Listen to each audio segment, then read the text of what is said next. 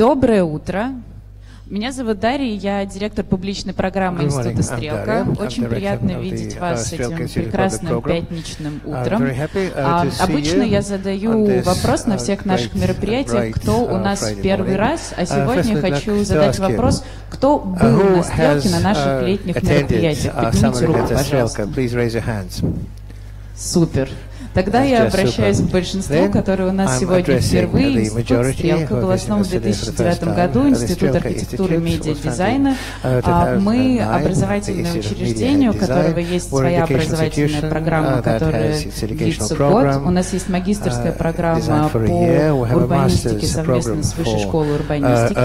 У нас есть издательская программа, когда мы переводим книги иностранные на русский язык.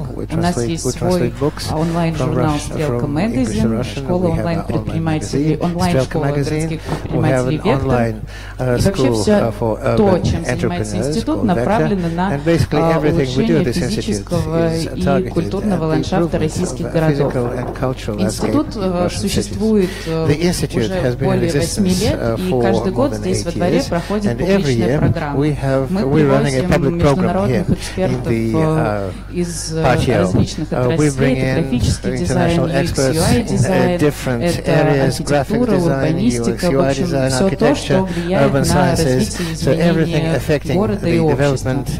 2 года назад наша образовательная программа перенаправила, скажем так, свое направление в сторону технологий. Сейчас, в последние 2 года, мы рассматриваем, как же все-таки технологии меняют города, нашу с вами привычную жизнь.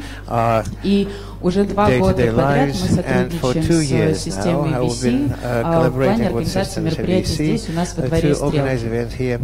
Для нас сегодня очень такой знаменательный день, потому что весь день здесь будут выступать эксперты. Конференция у нас сегодня международная, и я буду чуть ли не единственным человеком, который перед вами сегодня говорит на русском языке, потому что все остальные спикеры будут выступать на английском. Я желаю вам хорошего дня, день сегодня будет насыщенный.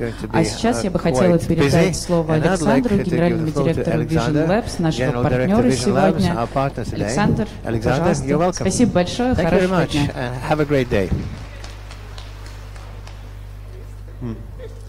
Welcome everybody. Привет всем. So from this moment, let's switch to English.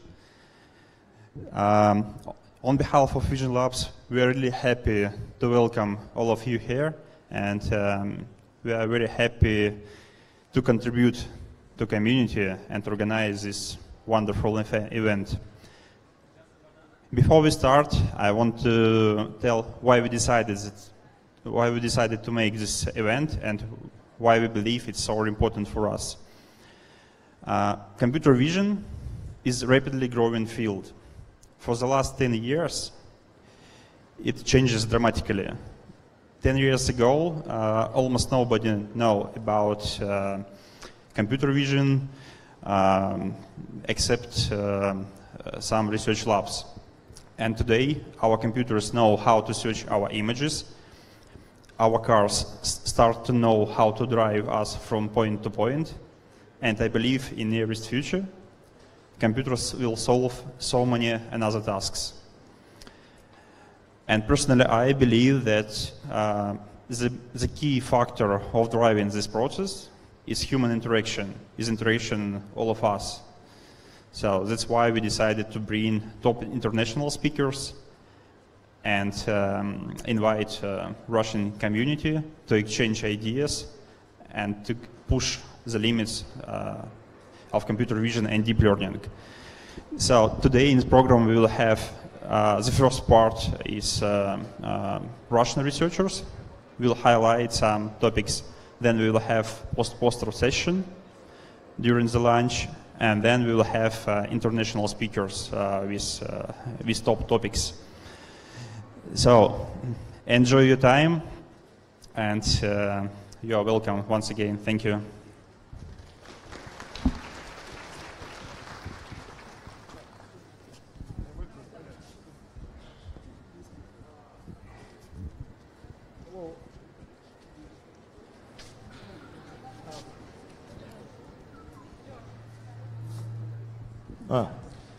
Hello, everyone. My name is Alexey Katkov. I am president of System Venture Capital Fund.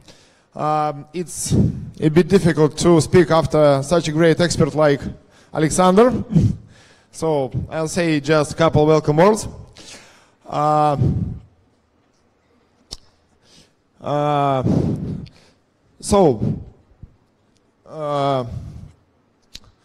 would like to say.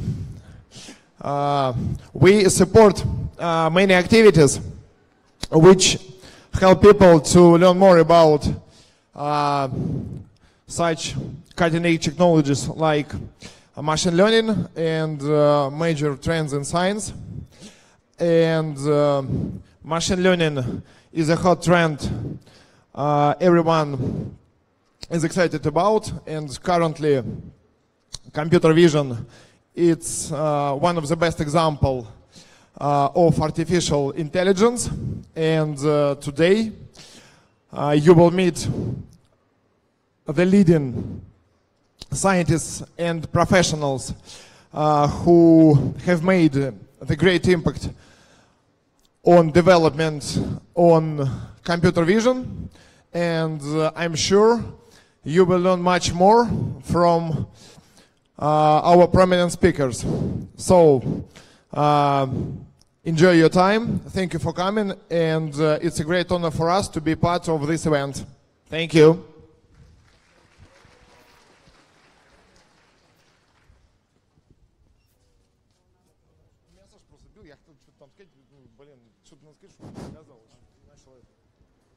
Okay, so hello again. So I'm Ivan Laptev. I'm going to chair this morning session where we'll have 4 distinguished speakers from academia and industry. So the first speaker is going to be Viktor Limpitsky, who is a professor at Skolkovo Institute of Technology. And so the topic of his lecture is towards realistic neural image synthesis. So. Thank you, Ivan. I will be talking about neural image synthesis, and let me start right away by defining what do I mean by this. Today I will mean it in a very narrow sense. I will be talking about neural networks that are able to look at some distribution of images defined just as a bunch of images, nothing else. And those neural networks should be able to learn from this collection and then be able to generate new samples from this distribution. Okay, there are many variances of this problem when we show the network something else, for example, some other distribution, or maybe feature points of face features, and then the results would be better, but I will be tackling this problem in a very pure form, and then later in the evening we'll see the amazing results from Alexey Efrem's group with more nuanced types of this problem. Okay, so mathematically how this works, let me plunge into a bit of abstraction, is that we have some distribution in the image space, so I will denote it with such blue stuff, and we don't have access to this distribution exactly, directly, we just have a bunch of samples from it. And then we have introduce some latent space, and we introduce some simple distribution in this latent space. For example, it could be 100-dimensional space, and it could be some simple Gaussian distribution, or maybe some sphere, and some uniform distribution of the sphere. And then our neural network will be just mapping our simple distribution to our complex distribution in the image space. And by mapping this distribution, we get some new distribution, which I will paint as green. And our task is to adjust the parameters of this generator network such that the green distribution matches the blue distribution. Okay, and sometimes we will be successful. For some points in our latent space, they will be mapped in the part where green and blue overlap. And then those samples would look nice. It won't work perfectly, so sometimes some points in latent space will be mapped to points which are in the green but not in the blue, and these are samples which look badly. And another important type of mistake, which are harder to spot, which are harder to fight, is that there will be some points in the blue space which are real images, which will not be covered by the green distribution. Okay.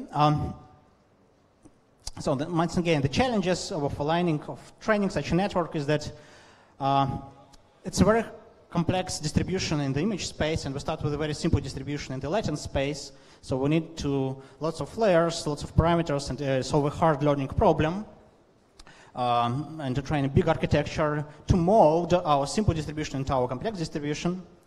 The blue distribution is not given to us directly. We just have very, very sparse samples because our space is very high dimensional space of images. Even if we have 1 million or 1 billion images, it's still very, very sparse representation of what natural images are. And then green distributions are hard to evaluate for some technical and not technical reasons. If we just take arbitrary distribution, plug it into neural network, we won't be able to tell what is the probability of some point in the image space under the green distribution. That's a hard problem. Okay, so why do we care about image synthesis? There could be different reasons. First of all, it's fun, even if those faces look a bit scary. Then it's, many people argue that's a hard problem, that's a new frontier in AI. As our image recognition systems start getting to work better and better, people are turning towards harder problem, synthesizing images. When it works successful, then these systems can be plugged into image editing systems, into computer graphics system, and they're likely to do a lot of progress. And finally, interestingly, there is like mounting amount of evidence that those modules that can synthesize images are very useful for actual systems that recognize images for many reasons. So even if we only care about computer vision, we still want to be able to generate images. Because of this mounting interest, there are lots of quite a bit diversity of approaches that do neural image synthesis. Maybe the top two are variational autoencoders, generative adversarial networks. There are more. I will be focusing on the second one today exclusively. I think Dmitry will mention at least a little bit the first. And in more detail, so my plan for today would be first to speak generative adversarial networks. I believe many of you would know quite a bit about them already, or maybe have played with them. And then the first part of my talk would be a good time to check your email. And then I will alert when I will move to the second part of the talk, when I will discuss some new stuff that we have done in our group with Dmitry Ulyanov and Andrea Vidaldi. Okay, so let me start with generative adversarial networks. That's maybe the most exciting, or at least one of the most exciting things that happened in machine learning over the last few years. Generative adversarial networks consist of two parts, of two neural networks, which are adversarial to each other. The main one is the generator, which works just as I described a few slides ago. So it takes a sample from a relatively low dimensional space, some point, some vector, say, think about a point on this sphere, and pass it through the network, which has some special architecture. People put a lot of work, a lot of effort in tuning the parameters of this architecture, how this architecture should look like. And those images, those samples get transformed into an image by a large number of carefully tuned simple operations. Okay, and interestingly, the generator doesn't get to see the blue distribution, the true distribution directly.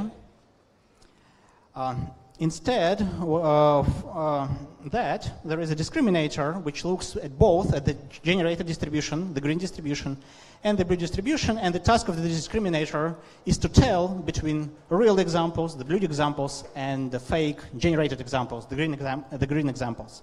The goal of discriminator is to do the best job at predicting what is the probability that a certain example is green or blue, okay? Now, and during training, discriminator tries to stay up to date because the green distribution is always changing, tries to maintain the best estimate about the ratio of the probabilities, and the generator tries to make its job as hard as possible by generating better and better samples which look more and more realistically. In more detail, the way so the discriminator and the generator are updated in turns. When it's turn of the discriminator to get updated, it takes a bunch of examples generated from using current generator. It takes a bunch of real examples, and then it updates its parameters to approximate the ratio. So that, for example, the ISO line of 0.5 is a boundary across which there are either more real points are either more likely to be from real distribution or from generated distribution. Okay, so it's effectively we turn the task of aligning two complex distributions into a much simpler task of binary classification. That's maybe the main trick behind adversarial networks, that we take a very hard problem and take it and turn it into the most researched, the most basic machine learning problem, which is binary classification. Okay, and then the gradient of the discriminator, they provide the hint to the generator how the green distribution should be moved to get a better alignment with the blue one. Okay, so when it's turned to update the generator, we take an example or a bunch of examples, we pass them through the generator, then we submit it for the evaluation to the discriminator, and discriminator evaluates some value, which is basically how likely does it think in its current state that this example is actually real, not fake. So we know it's fake, but the discriminator doesn't know. So we look at the probability that the discriminator assigned it to be real, and then we backpropagate this value through the network, through the discriminator, then into the generator and through the generator, and we update the parameters of the generator so that the image changes slightly. So this image changes slightly and becomes more real. That's how training proceeds. And mathematically, it can be expressed in using game theory. So there is this objective, and generator tries to decrease the value of this objective.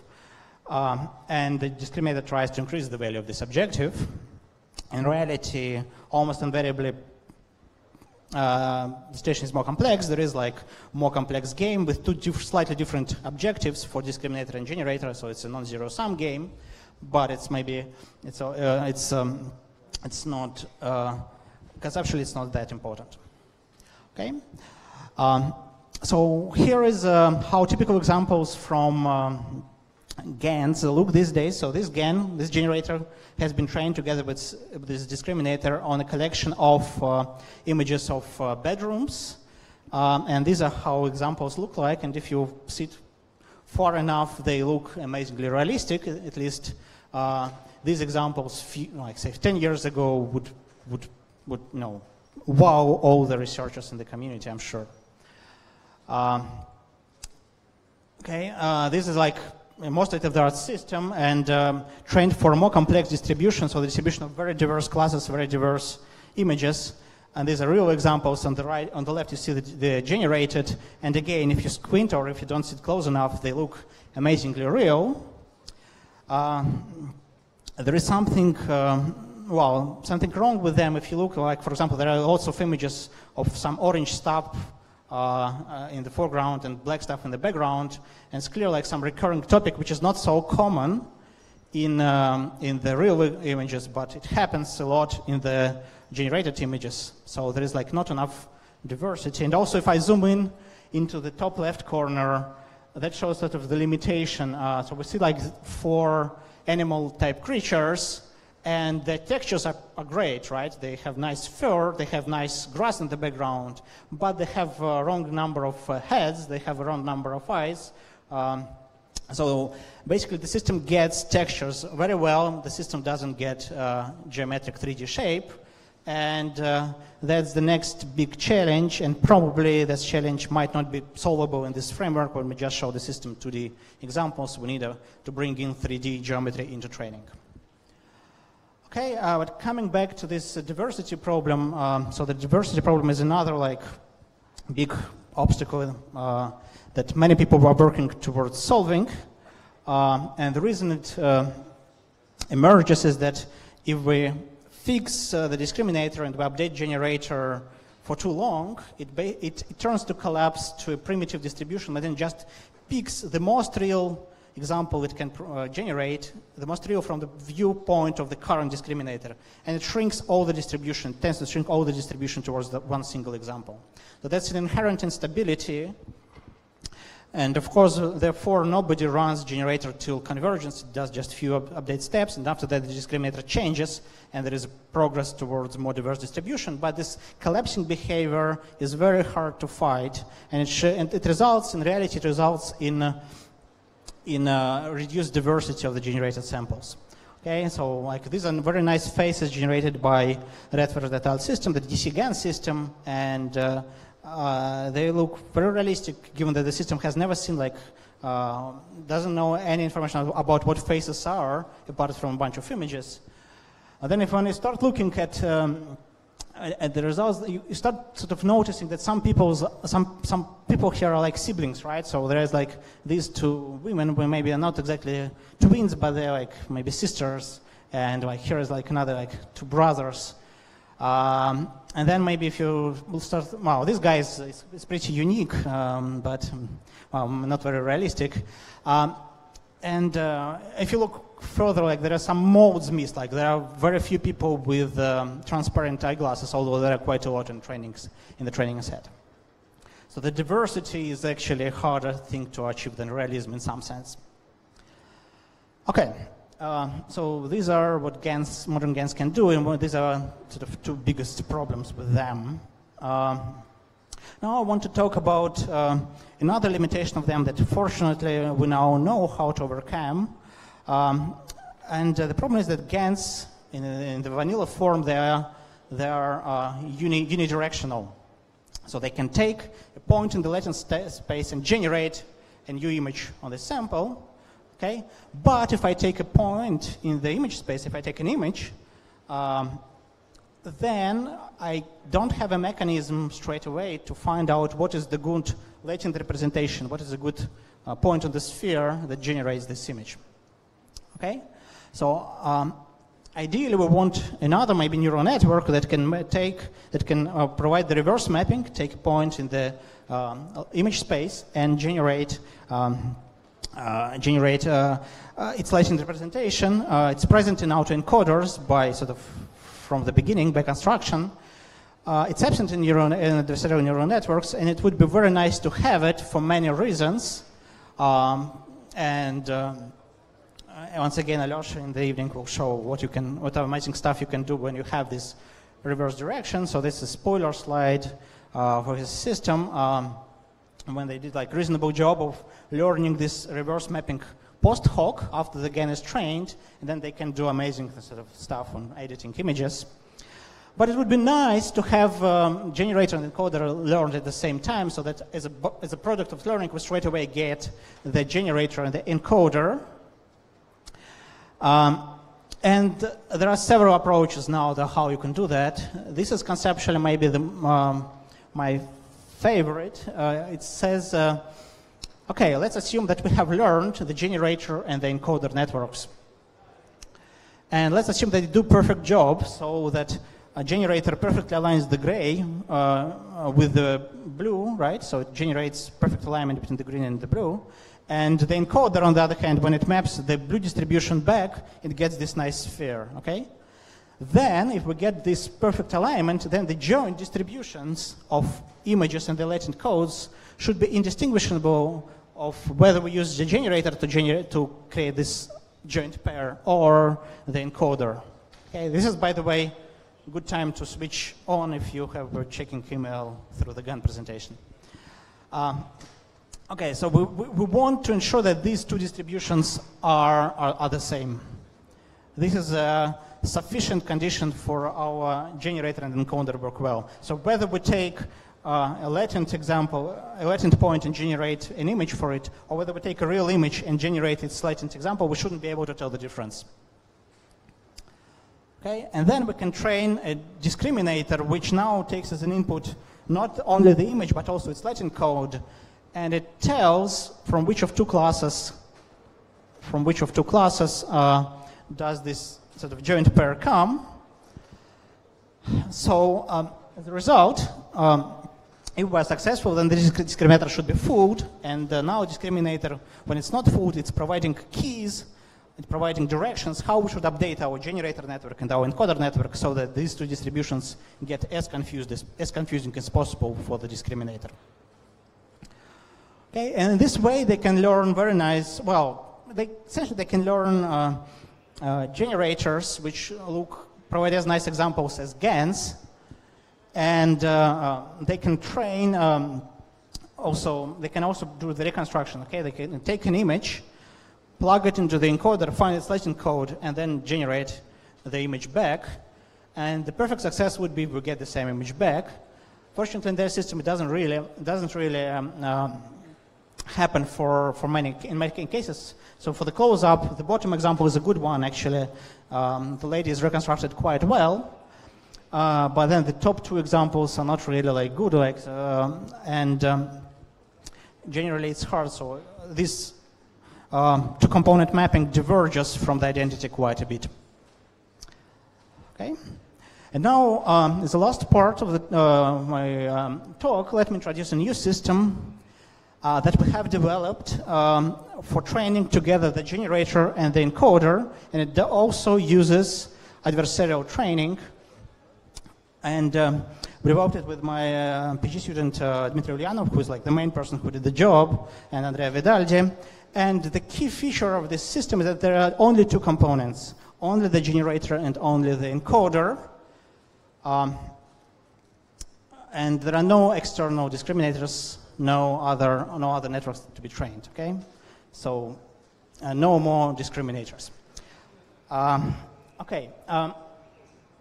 And instead we'll get the generator and the encoder to play the adversarial game with each other.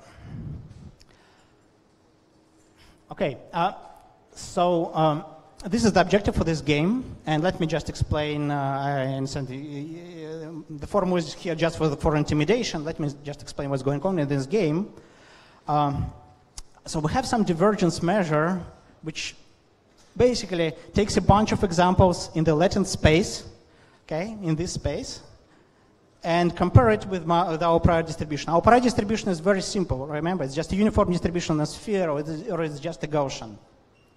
So we can have a simple divergence measure which takes a bunch of examples and say whether they come from this distribution or not. That's what all mathematical statistics is about.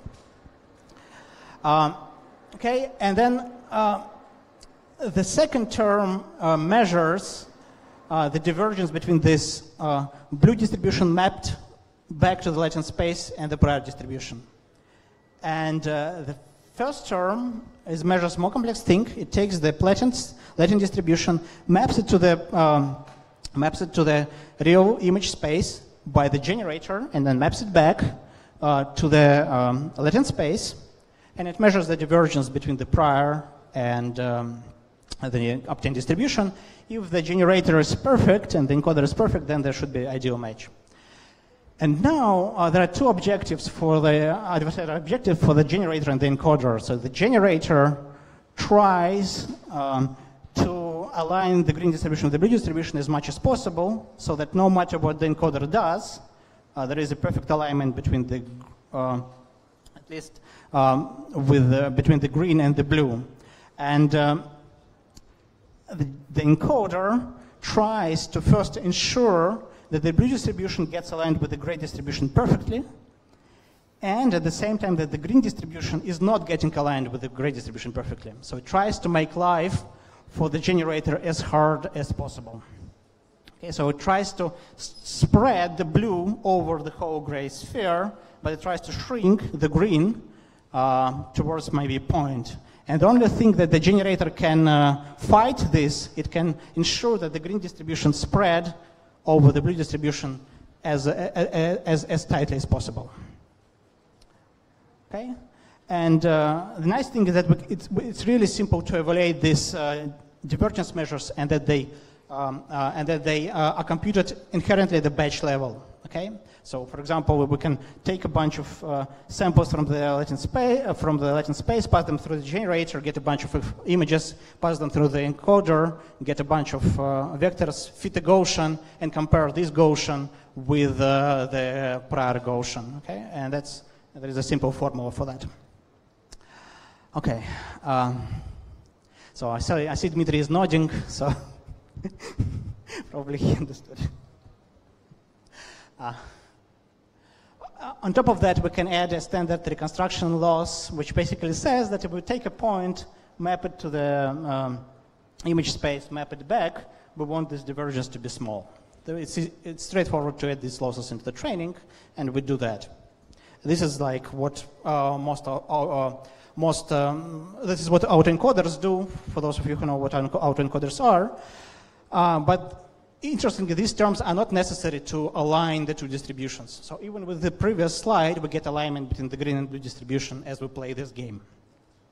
Okay, so these are some examples for this system for the face, and they look sort of at the same level as GAN gets. Okay, they're not much worse, they're not much better, but as the main benefit, we get this ability to reconstruct. Okay, so here in each column, in each of the halves.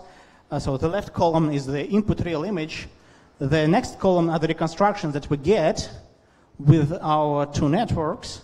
And it trains quite fast. It trains like in few hours for this data set. The ALIA system I mentioned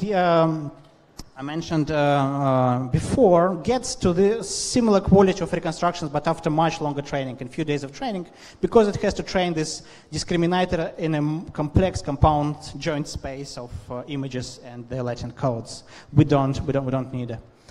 ALIA with star is what happens to ALIA. We give a limited time budget of about three times as much time as we give our system to train. And they look much worse than our reconstructions. And in the right, there is like a reconstruction with autoencoders. Maybe it's not easily visible in the screen, this screen, but on the laptop screen, you see they're very blurry. This is which is the main sort of Achilles heel of autoencoders. Okay, these are some more examples from the ImageNet distribution, downsampled to a small size. So the left is real, right are fake, generated. There's a comparison with ALIA again. So our reconstructions in that example, they're quite a bit better, noticeably better. Okay, to conclude, to recap. So I covered generative adversarial networks, which once again, if you don't know what it is, and if you haven't get it from my talk, you should definitely learn about it. If you're interested in machine learning, that's one of the most interesting things in machine learning over the last few years. Recently there is like a bunch of approaches. I presented two of them that can do trained joint sampling and inference together. And one of them, our approach, is attractive for its simplicity and has only two components, no more discriminators. And there's a last slide, which I will stop at.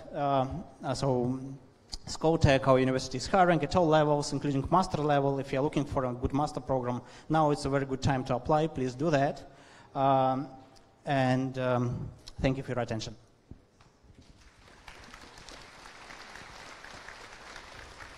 So thank you, Victor, very much.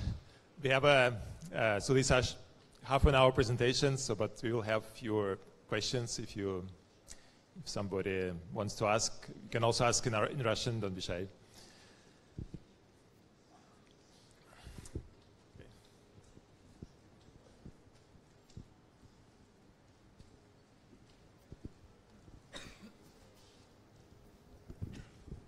Hi, thanks for the great talk. I have a question. So the latest, the last model that you're talking about definitely, overcomes the difficulties of getting a distribution that is not diverse. But is there something that prevents it from, generating a wrong number of eyes or heads? Being what? Sorry. Then generating. The last just. That prevents the model from generating the wrong number of eyes or heads. No. It doesn't make a breakthrough in terms of the quality of generated images over GANs. Its main advantage is that it gets you this inference ability.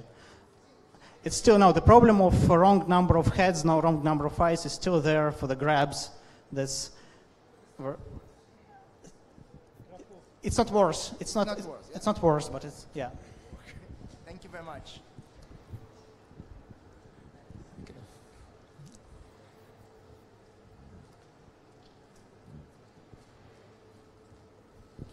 Скажите, пожалуйста, о каких размерах изображений идет речь? Исходное изображение и сгенерированное изображение, вот в пикселях размерность. So the question was, what is the resolution of images that current GAN systems typically work with? And most experiments are done with small images like 32 by 32, 64 by 64, but the best of the systems get to about 256 by 256, and going beyond without extra tricks is hard. But also very slow. It's also a matter of just how long you are willing to wait. Okay, maybe last question.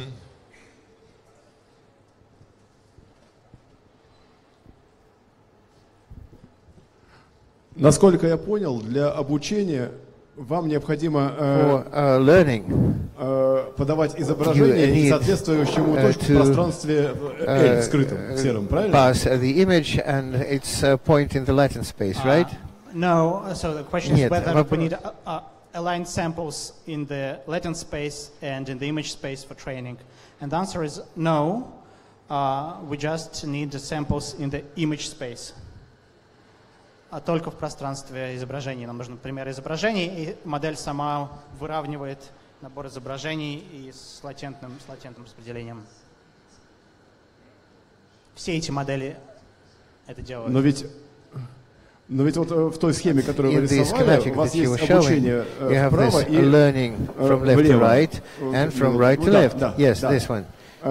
Вы обучаете генератор и энкодер. You are learning the generator and the encoder.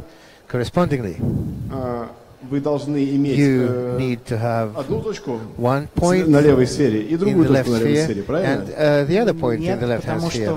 Is that correct? No. Или обучение идет сначала, вы подаете изображение из вот этой синей звездочки, the blue star, and the learning is going in the opposite direction. Тогда откуда разница между зеленым и синим пространством на сфере? The blue and green spaces on the sphere. The foundation of learning in this slide is that we don't have a preset pair-by-pair alignment in the Latin space. It only compares the distributions, Latin distribution and the distribution that's built after the mapping. Let's say 20 cases of mapping from Latin space to the image space. То есть вот эти вот меры, которые определены рамками, это меры на правой картинке, правильно? Это меры разницы между правой и левой. Все меряется в левой части. It's all measured in the left part. Только между only between распределением представлено в виде набора примеров в левой части и presented as sets of examples in the left-hand part and the a priori and the prior distribution. Sorry, so we have a tight schedule, so we have to move on. So Victor is going to be here in the afternoon and during the poster session, I guess, too. So let's thank Victor again and welcome our next speaker, who is Dmitry Vetrov. So he's a professor at Computer Science Department, High School of Economics and Research in Yandex. And Dmitry is going to talk about deep neural networks in Bayesian perspective. Okay, hello everybody. Could you please switch on my slides?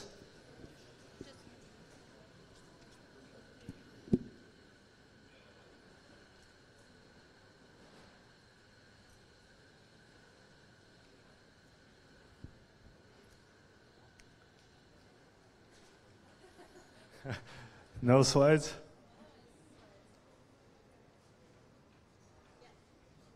Here we go. Okay. So I'm heading Bayesian Methods Research Group, and so not surprisingly that Mostly I will speak about Bayesian methods and about how they can be combined with the most popular and mainstream approach in machine learning, which is currently deep learning. So the outline of my talk will be as follows. First, I will briefly describe what is Bayesian framework and how Bayesian framework can be used for solving machine learning problems. Then we'll talk a bit about how to scale Bayesian methods, about so-called variational Bayesian inference. And then there'll be a second part, which is a bit more applied, on how we can interpret non-dropout procedure as a special case of Bayesian procedure. And finally,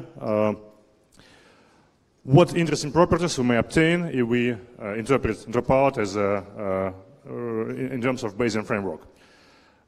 So probably the conceptual scheme of my talk is illustrated on the following slide, which I do like a lot. So it states that from Bayesian point of view, almost all existing procedures can be interpreted from Bayesian framework, can be interpreted as a special case of Bayesian framework, and from this point of view, any further resistance to Bayesian offensive is useless.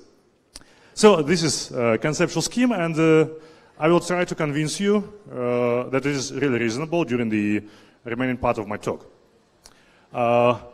Unfortunately, this will be the last picture in my slides, so all other slides will contain lots of equations. If you do not understand some of them, please don't be afraid, because well, you may always look through the presentation afterwards. And my main aim is to give you just some conceptual insight, not to provide the understanding of the whole details. So please do not be afraid if you miss some equations. So let's start from classical Bayesian inference.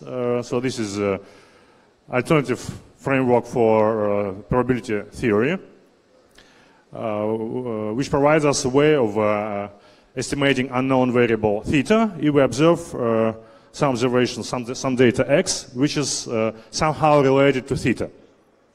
So the idea is pretty simple. First, we need to encode our ignorance about the unknown value theta in terms of a distribution, which is called prior distribution. So this is P of theta. Then we're usually given a probabilistic model, which shows how our observed data is related to theta. And this is a likelihood function, which shows how probable is to observe the given data x if unknown value had value theta. And if we are given these two components, we may easily perform so-called Bayesian inference to apply known Bayes theorem, which results to so-called posterior distribution. So posterior distribution shows how our ignorance about the values theta has changed after we have observed data. And what is the most important is that this posterior distribution, P of theta given x, contains all information about theta we can extract from data x. So any simplifications, for example, any point estimates like maximum likelihood, like MAP estimate, leads to the loss of some relevant information. So if we use exact Bayesian inference, we keep all the information we could extract from data x. And surprisingly, it appears that this is quite a fruitful concept. It allows us to build extremely complicated probabilistic models from a simple ones using this Bayesian inference. So and now let us see how it can be applied to machine learning. So consider standard machine learning formulation. We're given training set, which xt, x is our features, t is a hidden component, which we would like to predict given x. And we are given some probabilistic classifier, some probabilistic prediction algorithm, which predicts the probability of t given x. And this prediction algorithm is parameterized with the weights w. So our traditional approach is to somehow adjust the values w by minimizing training error or by maximizing training likelihood. But from Bayesian point of view, actually, the algorithm is a bit different. Instead of trying to find single algorithm, single value of w, we are performing Bayesian inference. And we are at the training stage, we are trying to estimate posterior distribution on w. So this is it. So we simply apply Bayes theorem. which states, which results into posterior distribution given training data observed. And then, at the testing stage, instead of applying single algorithm with single W, actually what we need is to perform weighted voting, to apply the whole ensemble which is given by our posterior distribution. So at training stage, we are finding ensemble, which is posterior distribution W, and at the test stage, we're applying this ensemble by averaging the predictions given by all algorithms within our ensemble. And the ensemble itself is set by posterior distribution, P of W, given xt. So this is a conceptual scheme. This is how it should work in theory. But of course, in practice, the situation is more complicated, and the problems arise with these two integrals. Modern machine learning algorithms consists of millions of adjustable parameters, so the dimension of W space has the order of millions. And in this case, it is extremely difficult to perform these computations. But if we can't perform this integration, we can't come up with a posterior distribution, and we can't perform weighted voting at the testing stage. So this was the main limitation of Bayesian methods, and until very recently, it was widely considered that Bayesian methods are good when we have small data, but we can't generalize those ideas to the large-scale machine learning problems. But fortunately, during the last year, situation has changed, and the breakthrough is related with the so-called variational Bayesian inference, or just variational inference. So what is the idea? Instead of trying to find the exact posterior distribution, P of W given xt, we're trying to approximate it with a simple distribution from some parametric family. So this simple distribution is usually called variational approximation, Q of W given phi. So the idea is to minimize some distance measure between the two distributions, between the true posterior distribution and between our variational approximation. And then all we need to do is to find the best values of phi. So now the question is what distance measure to select. There are different approaches, but the most popular one is related to KL divergence. So this can be treated as some pseudo distance in the space of distributions. So KL is a non-negative function, and it equals to 0 if and only if two distributions coincide. So we may try to solve this optimization problem and to find phi, which will stand for the closest variational approximation in the space of Q distributions, and the closest to the true posterior distribution. Actually, this is a very fruitful concept because it allows us to convert Bayesian inference problem to optimization problem. And we know how to solve large-scale optimization problems. So the next are some details. It can be easily shown that minimization of KL divergence is completely equivalent to the maximization of the following quantity, which has special name, elbow, or evidence lower bound. So it has this form on the last line, and it has several very nice properties. So first of all, of course, we still can't compute this elbow exactly, because this is still an integral in a huge dimensional space. But we no longer need to compute the integral actually. All we need to do is to solve optimization problem. So all we need to do is to find the best value of phi. And it appears, surprisingly, that we may find phi more or less efficiently, even without being able to compute the function itself. So we may optimize the function without knowing how to compute it exactly. This can be achieved by using modern optimization tools, so-called stochastic optimization, when all we need to do is to know how to compute stochastic gradients. And for this particular function, it appears that stochastic gradients can be computed quite efficiently. So instead of computing integral, we simply remove it with a Monte Carlo estimate. Also, please note that it's how pity that. Do you see? No, no. I'm afraid we can't see other point. But anyway, please note that subintegral equation consists of a log likelihood at the training set, and since this is a logarithm of training likelihood, it splits to the sum with respect to all objects in our training set, and then we may perform mini-batching. So we may switch to mini-batches of data, and then it means that at each iteration of our stochastic optimization, we do not need to compute the whole training likelihood, which is quite expensive computationally. All we need to compute is to compute training likelihood at mini-batch.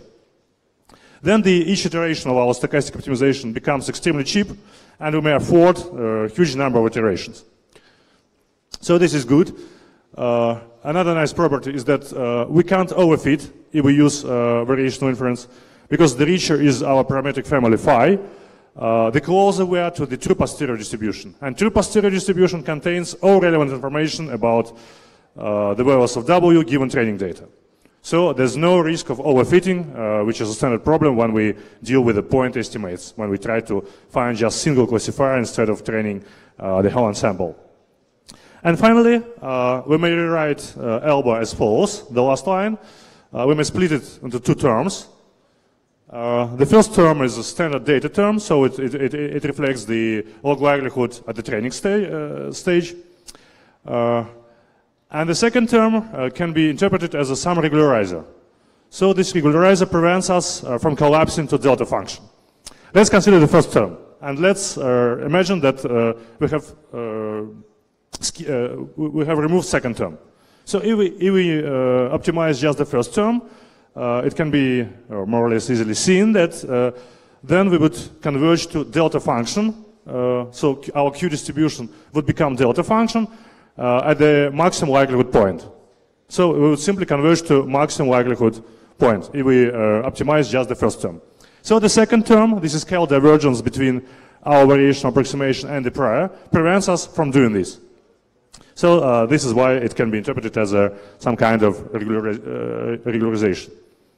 And with this understanding, we come to a new notion of regularization.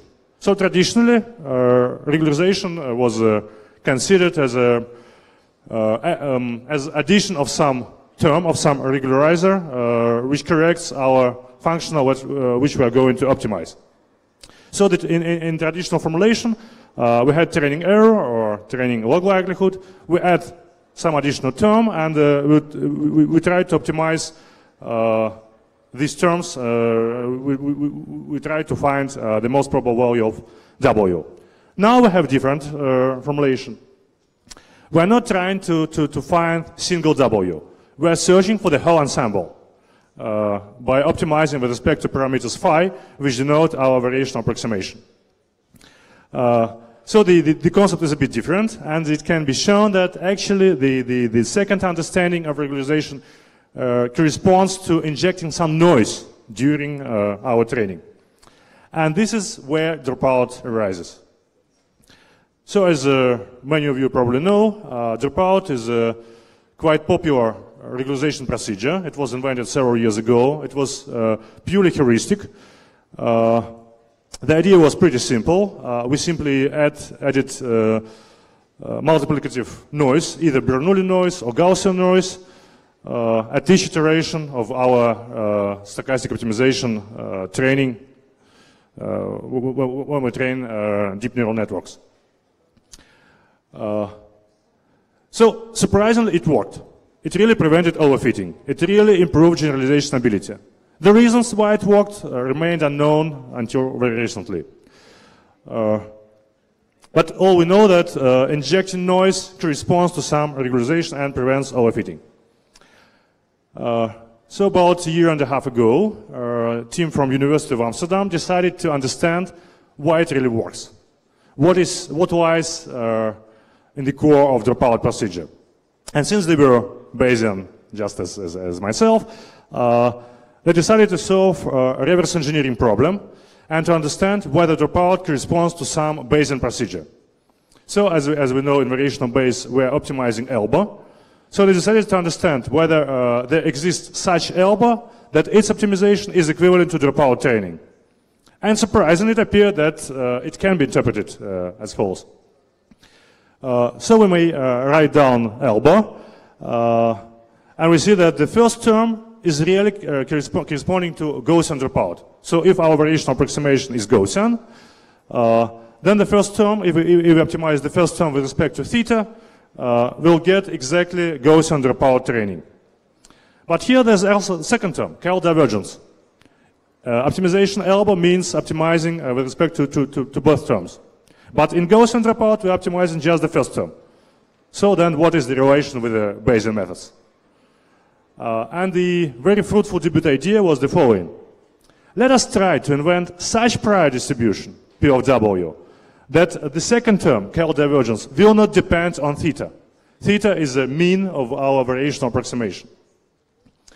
If we can invent such prior distribution, then we may show that the optimization of this elbow with respect to theta will be completely equivalent to the Gaussian dropout. And here's the answer. It appeared that such prior distribution really exists. This is so-called non-informative log uniform prior. And what is curious is that it has some meaningful interpretation. So this improper distribution, which is proportional to 1 over absolute value of W, actually penalizes the accuracy with which we find the particular values of the weights. So the more accurate we are, the more penalty we pay for this extra accuracy. So this is quite reasonable interpretation. And with this interpretation, we may show that the second term here depends only on alpha. Alpha defines the magnitude of the noise which corresponds to dropout rate. The magnitude of noise we inject during dropout training. So, and we may easily show that the second term depends only on alpha and does not depend on theta. This means that if we fix alpha, then this elbow optimization becomes completely equivalent to Gaussian dropout training. And now we may go even further. So now we have our elbow consists of two terms. Data term depends on theta and alpha, and Carroll term depends only on alpha. And we try to optimize it with respect to theta given alpha fixed. But then, why should we fix alpha? Can't we optimize with respect to alpha as well? And the answer is yes. After we have interpreted dropout as a Bayesian procedure, we may easily optimize it both with respect to theta and alpha, because the optimization with respect to these variational parameters will correspond to finding better and better approximation for the posterior distribution. So we may find dropout rates, when we find the magnitude of noise we need to inject in an optimal manner, not setting it manually. But then we may go even further. Remember that theta, we have different values of theta for different weights. Because, well, we're optimizing with respect to the weights. But in dropout setting, we have single dropout rate or single magnitude of noise we inject to each neuron. But actually, now we can easily generalize model and inject different magnitudes of noise to different weights. So we easily assign individual dropout rate, individual alpha to each weight. And we may still optimize with respect to alpha ij and theta ij. We are still optimizing our elbow. Now quite nice property. We may prove the corresponding theorem that if alpha ij goes to infinity, then theta ij, the mean of our variational approximation, will go to 0 in such a way that alpha times theta squared will also go to 0. So this means that in our Gaussian there will be 0 mean and 0 variance. And this is exactly delta function at 0. If in our posterior distribution some weights have delta function at 0, this means that we may simply remove these weights without losing anything. And surprisingly, if we run this procedure, we go to extremely sparse solution where 99.9% of the weights converge to delta function at 0. This is a very interesting phenomena. It's illustrated here. So this we took LeNet5 neural network, which consists of convolutional layers and fully connected layers, and we apply this variational dropout during training. So we see that in fully connected layers, almost all weights go to 0, and in the convolutional layers, also the most of the weights go to 0. This means that this is quite efficient way for removing redundancy in modern deep neural architectures. It is widely known that modern deep neural networks are highly redundant. The problem is that we can't train them with the same accuracy if we take smaller deep neural network. We'll lose accuracy. So the idea is let us take state-of-the-art deep neural network. Then we may train it with a high accuracy, and then we remove redundancy from there by, performing variational dropout and by moving the most of the weights to delta functions. So please see that the accuracy, which is shown on the top, doesn't drop. So we remove the weights, but we still keep the same accuracy, the same state-of-the-art accuracy. And this effect is observed on numerous deep neural architectures, not just on LeNet 5, but on more complicated architectures as well. So this is quite nice thing. Another nice property is that if we try to repeat famous experiment which was carried in the beginning of this year with permutated labels, when state-of-the-art DNNs were trained on image classification problem where the class labels were randomly permuted. So there was absolutely no dependency between the image and the class label. But surprisingly, all state-of-the-art DNNs have been trained successfully, so they have showed zero level at the training set. So this means catastrophic overfitting. Of course, they had accuracy comparable with a random guess on the test set because there was no dependency between class label and the image itself. But on the training set, they have overfitted. If we try to perform the same experiment with a Bayesian variational dropout, we obtain different answer. All the weights are removed from neural network. So neural network rejects from solving this problem, refuses to solve this problem. So it reflects that there is no dependency between the image and the class label. So this is also a quite nice property. So and to conclude, what I wanted to show, what I wanted to convince you is that the combination of deep learning with a scalable Bayesian framework is extremely fruitful.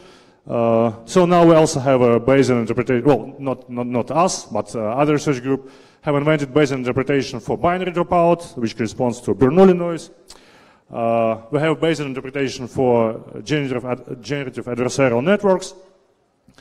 And probably in recent years, we'll see some more newer Bayesian methods. Even the first attempts of applying Bayesian methods to deep learning already show quite promising results. And to conclude, I just wanted to say that in August we're organizing summer school in Moscow on deep Bayesian methods. Although registration is closed, but all lectures will be available online, so you are welcome. And if you are interested, please visit our poster, which contains more details about this Bayesian dropout procedure. Thank you. Okay, thank you very much, Dmitry. We have a time for 1 or 2 short questions.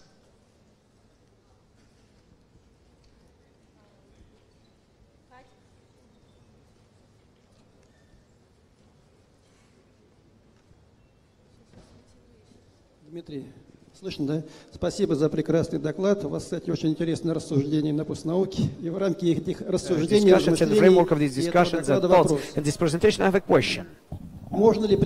Is it possible to apply a Bayesian approach to solve problem of understanding of a human why the neural network makes this or that decision? So the question was whether we may apply Bayesian framework for human understanding why deep neural network works. So probably the answer would be, first, according to numerous biological cognitive experiments, the researchers showed that human brain is actually Bayesian. So it applies some Bayesian mechanisms in it. And I think that with this sparsification of neural networks, with the removing of redundancies, we may better understand why deep neural networks work. But of course, it is still a challenge. Okay, one more question.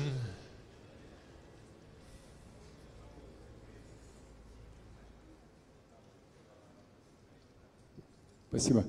Back in time, I've been involved in calculation mathematics in the area of tensile strength, and there is a method of limited elements, and variational functionality is very similar to what you've been building here. Is it true or not? Because out there, roughly speaking, a long time ago, they're applying mathematical approximation of these probabilistic influences on a solid body and weighting through, well, they build a matrix of tensile strengths of the rigidity matrix as weighting the Bayesian. But this is for stochastic processes. But in the theory of dynamics and strength, this is just a law. Maybe that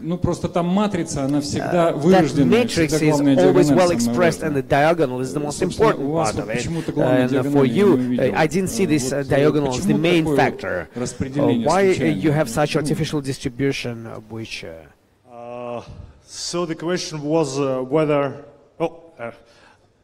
I will try to formulate it as I understood it. So the question was whether these variational approximations we are using have something common with the variational formulations from finite elements method. So to tell the truth, I'm not too familiar with the finite elements method. So I'm afraid I cannot comment in details on that. But what I may say is that this variational formulation, of course, is not novel. So it is widely known, and it's been used in many different applications, these variational error bounds. The novelty was that it was shown that using these variational error bounds, we may apply stochastic optimization framework, and hence we may solve the corresponding optimization problem in a super efficient manner for large-scale machine learning problems.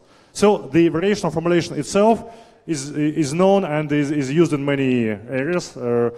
Actually, to the best of my knowledge, probably the first guy who formulated this lower bound was Hans Bethe, who was astrophysicist and Nobel Prize winner in the middle of 20th century.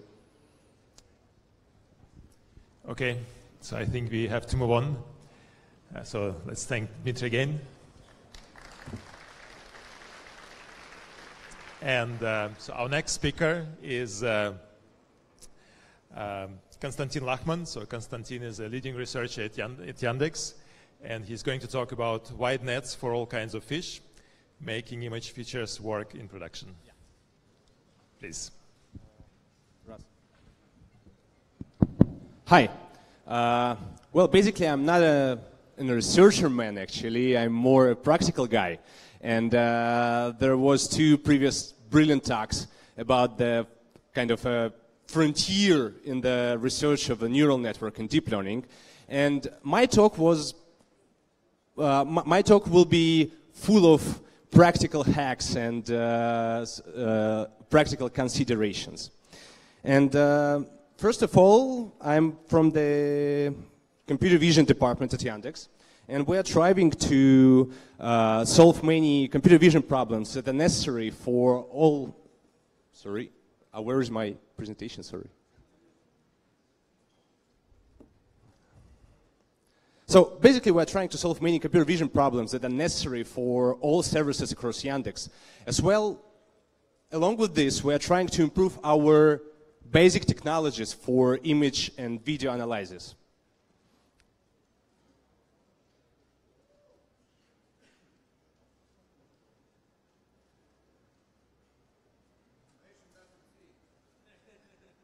Maybe you need a PowerPoint version, or?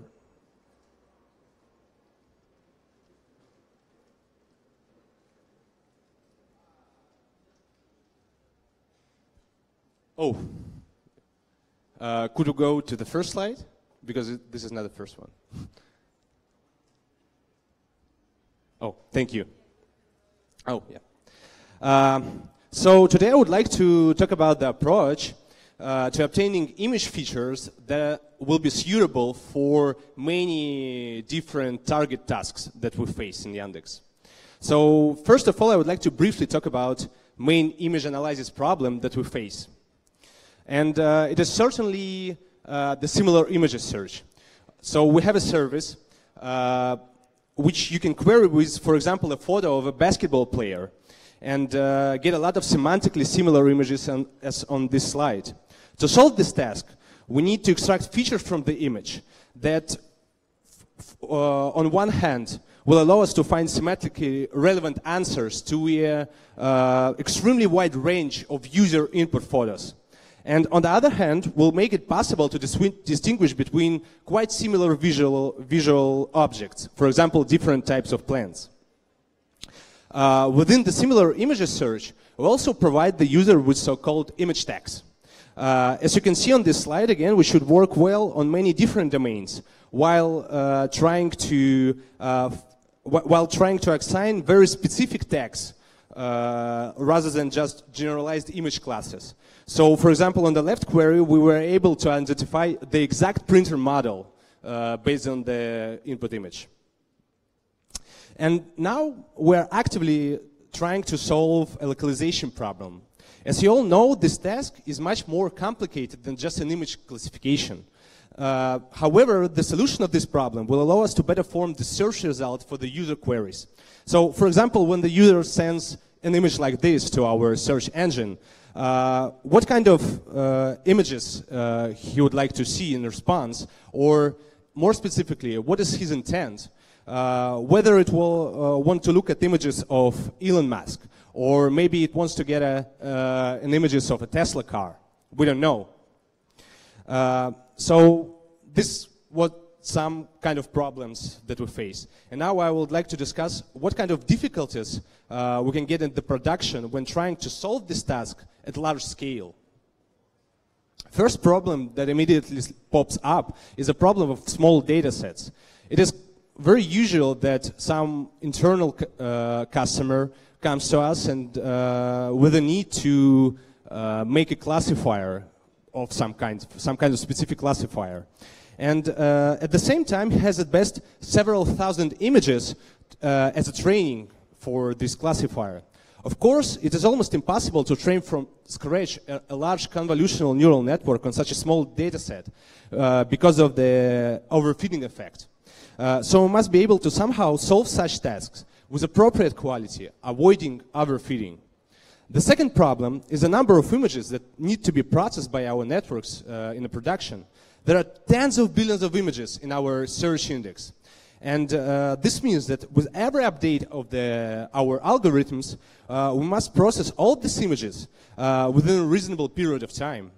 Moreover, we crawl hundreds of millions of new images every day, and it is important to quickly add them to the index along with the results of our algorithms. Actually, both problems that I mentioned have one common solution, which is well known across professional community. This approach is called transfer learning.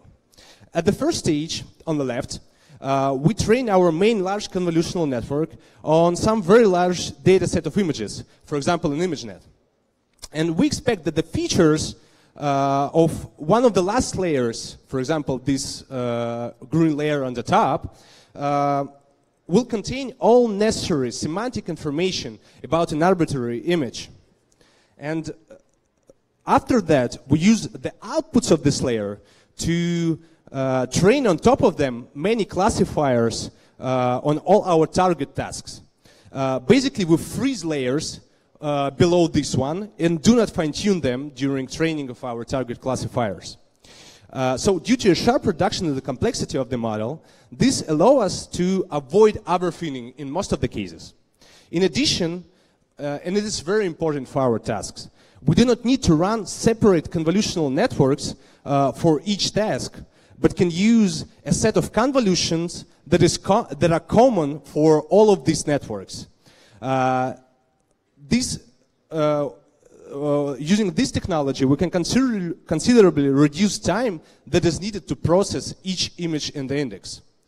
In this approach, the quality of our basic model, this green width, becomes critically important.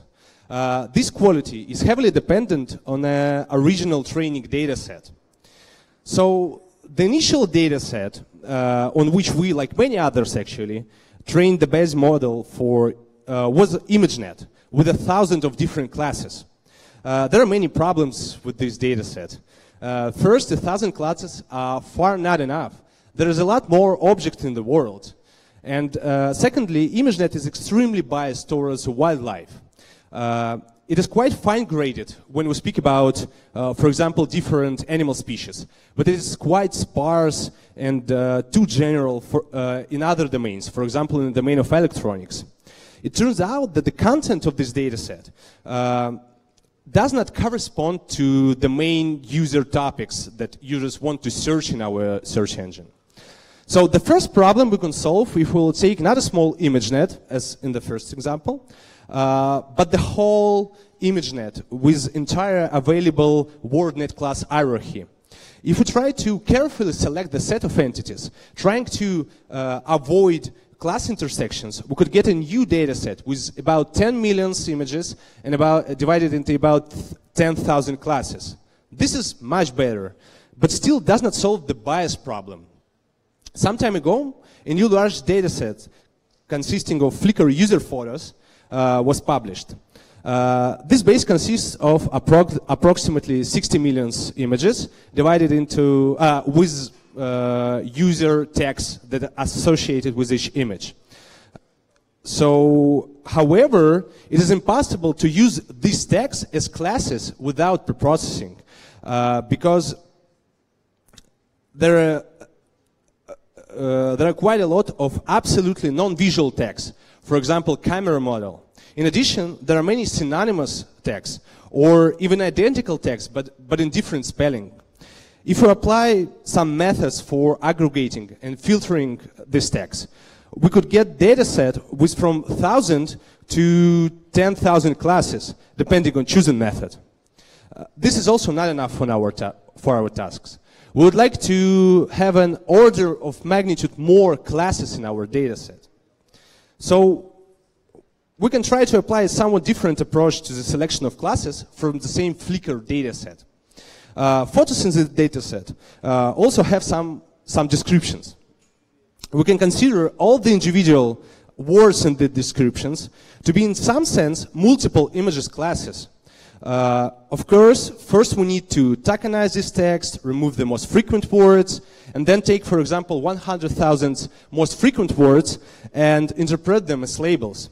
So, for example, this image on the left gonna have labels veranda, hotel, Partiksol, and Palma. So, okay, this is fine, but what might be wrong with direct selection of classes from words in the text? First, it would lead to a large amount of noisy labels. Again, there's a lot of synonymous words that are difficult to merge automatically. Also, in the description of images, there are maybe words that are either do not directly related to the image itself, or are difficult to predict based on solely image content. Such noise in the training data will greatly complicate the optimization problem. Secondly, we'll have to somehow limit the number of words that we take as classes. In the simple case, we can just cut our vocabulary based on some kind of a frequency threshold. But it is likely that many of the concepts that we're interested in will be below this frequency concepts, this frequency threshold, sorry. We can try to select a set of concepts of interest in a smarter way. For example, choose only nouns or words that denote some kind of object. But in any way, this approach will require a lot of manual work. And, well, the third problem that we will face is complex concepts.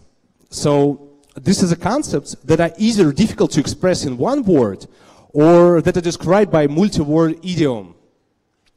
A very good example is the chocolate factory Red October, actually, which is near us.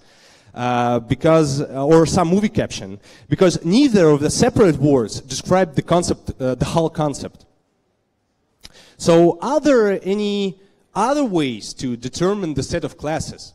A very important aspect that I would like to point out, that for vast majority of our target tasks, we do not need named or in general human interpretable labels, because we want to use these models only as a proxy for other tasks.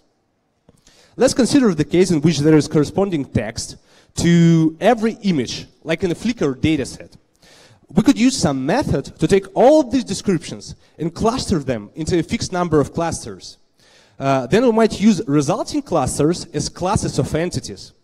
In the case of Yandex, users query our search engine with tens of millions unique queries per day and then click on some images on the resulting page.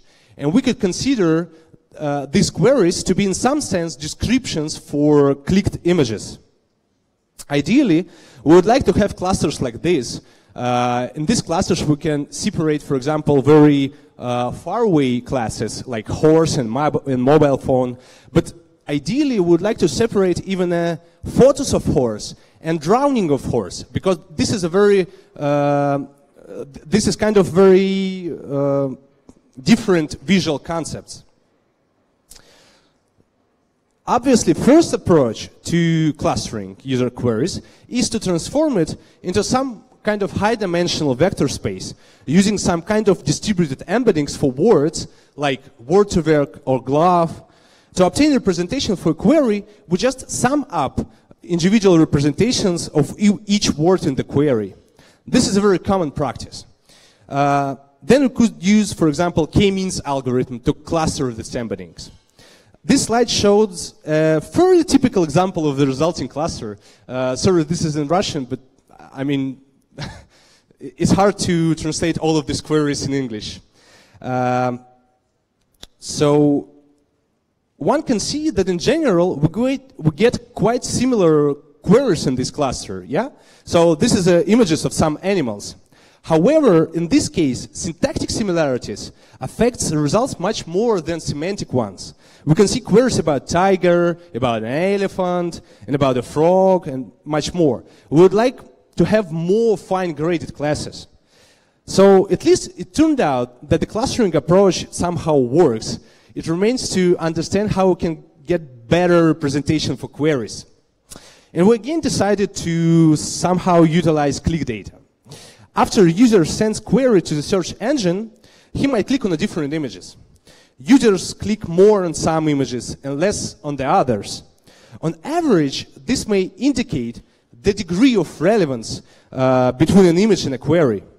We can take the entire click history and for each pair of request and image, calculate the so-called CTRs.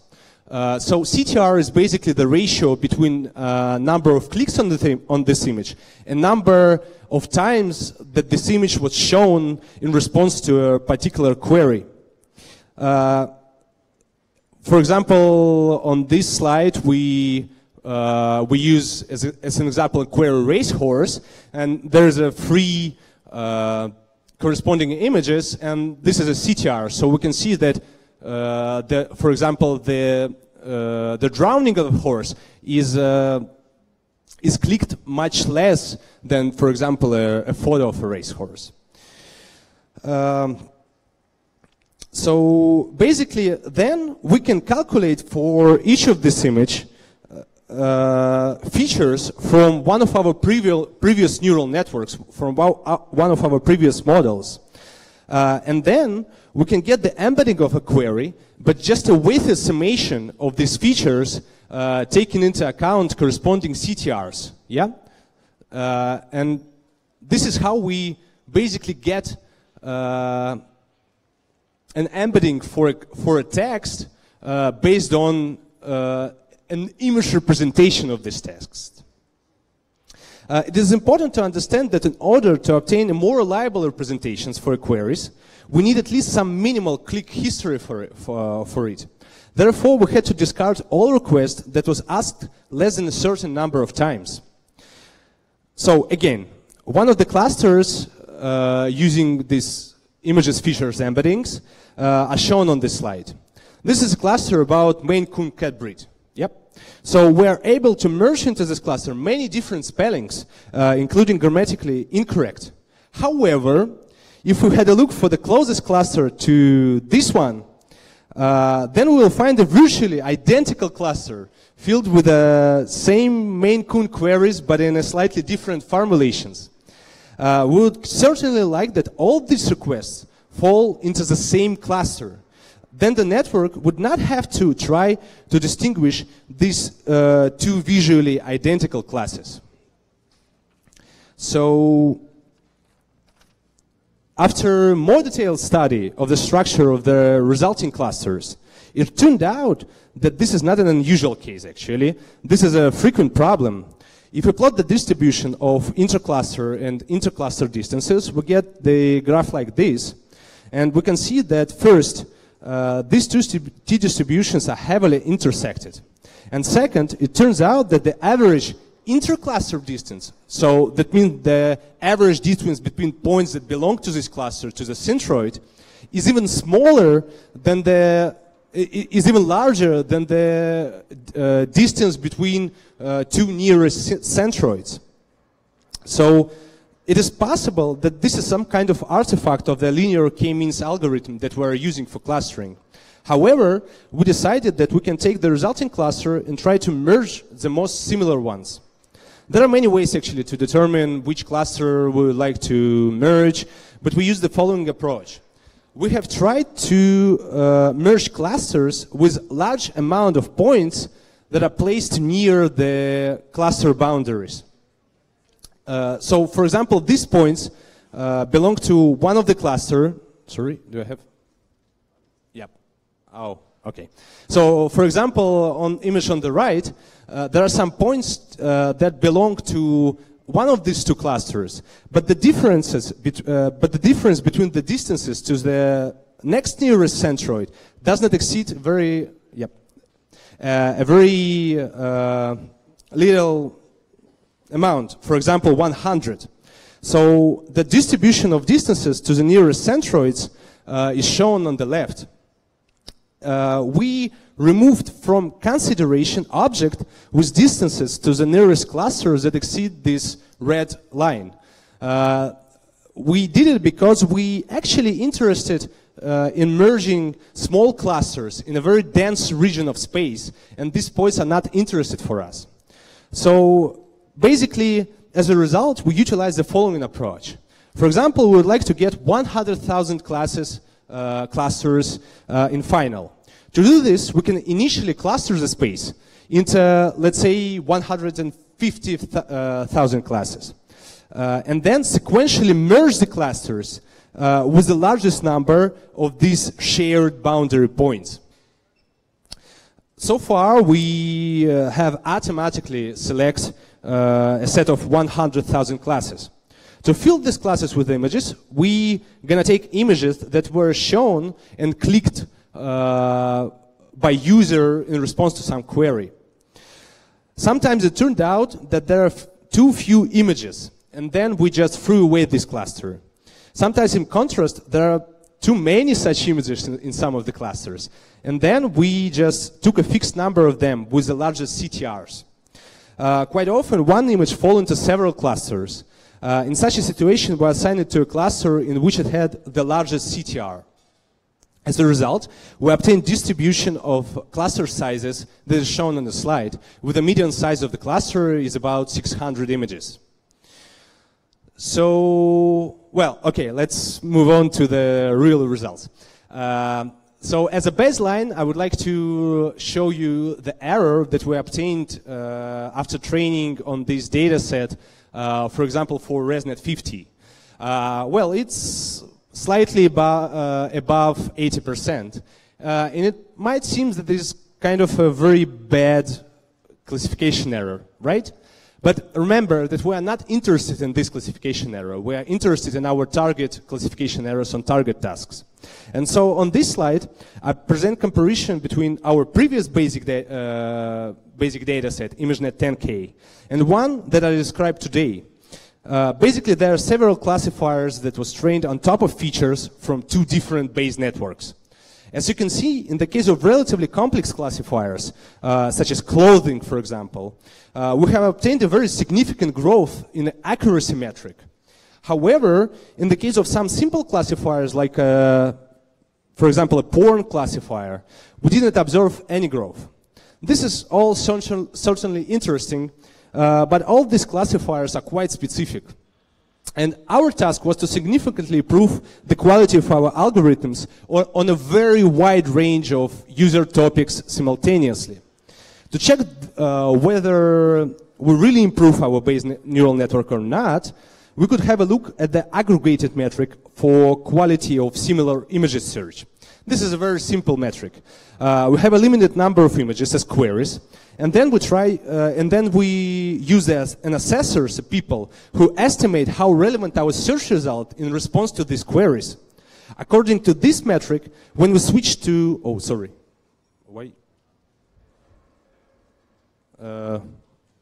there should be next slide. Yep, sorry. So according to this metric, when we switched from our previous dataset to this one, to clusters dataset, we got an increase in 10%, which, to be honest, was a great leap for us. We went a bit further and tried to train the network simultaneously on these two datasets. It doesn't work? Okay, thanks. And surprise, surprise, we got another 10% improvement. In general, this means that the cluster's database is still not a superset of ImageNet. And it is beneficial to use both of them for training. Okay, and the last slide, so with the take-home points, and I will briefly run through it.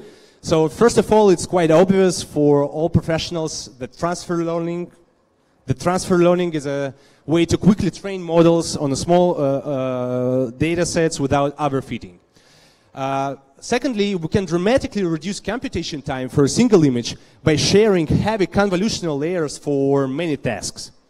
I think that at least I was trying to convince you that we do not need named entities in our data set to train a Bayes neural network model. And, well, the more classless entities, the better its final quality. So, thank you very much.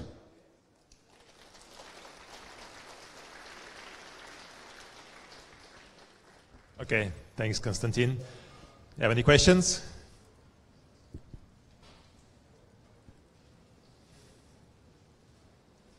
How do you publish on your large data set? Whoa, I expect this question. Are we going to publish this data set?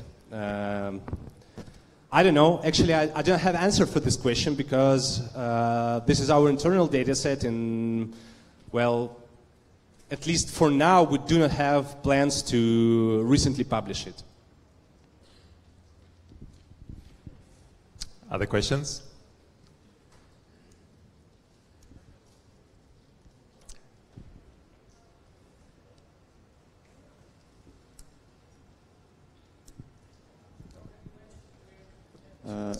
So, if I'm to understand correctly, you're representing your images in the feature space where the words describing the images are features, right? And the clickability as a distance from the mean or from the word that describes, right?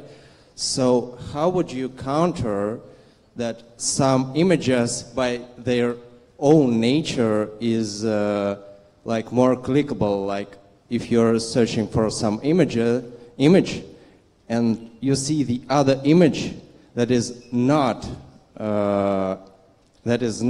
described by this word you input in the search query, but is more interesting for average person. You know, how would you counter this kind of mistake during the search?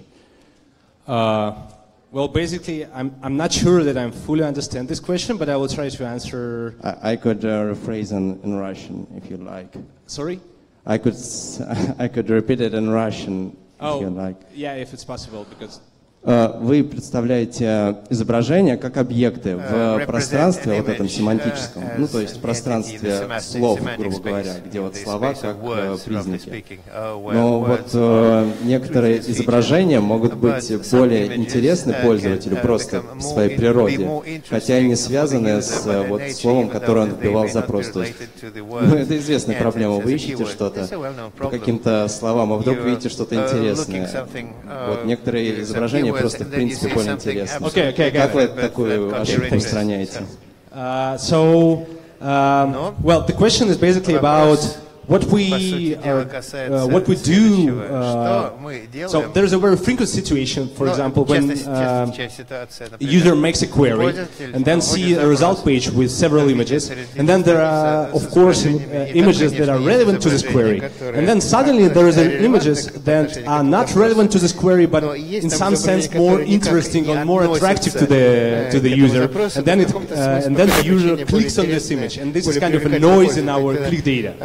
For sure, we always face this problem because click data is very noisy, and moreover, actually, this CTR's level is heavily dependent on the type of the queries. Because, for example, on some queries, user do not click on any image. So the problem of user is solving just by looking at the result page. And for some queries, user usually clicks on some images to see it in a full size. So we are trying to apply some kind of filtering method. So, for example, filtering a normal values of the CTRs, for example, too high or too low, or maybe that are not in the free sigma, for example, from the mean value. So some kind of these methods. Okay, one more short question. Вы показывали слайд, где и говорили о том, что вам не нужно строго формализовать метки, формализовать аннотации, достаточно их классифицировать. Вы можете, там, где вот у вас красным, розовым кружочком, овалами были, метод классификации такой, можете подробнее объяснить? Okay, so basically, most of the time, the open data sets consist of images that are labeled with named entity. So we can associate with each image some named label. And our approach is to try to go a little bit further. So basically, we do not need these named labels. We just need a set of texts that somehow represent the concepts. So we don't need to merge this set of texts into one word. We just need to have a representative text from the cluster. And this is how we actually found this set of concepts. Okay, let's thank Konstantin again. Thank you. And our next and last speaker of this session is Alexander Chigorin, who is a leading researcher in Vision Labs. And Alexander is going to talk about pushing neural networks to production on different platforms, common problems and possible solutions. Thank you.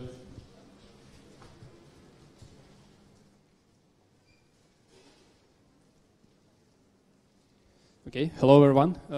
In this talk I want to discuss some practical aspects that arise when you're trying to push your already trained model to the user. So it's common in production when you want your model to be applied somewhere and be of interest to the user. So let's review the typical pipeline that arises in deep learning.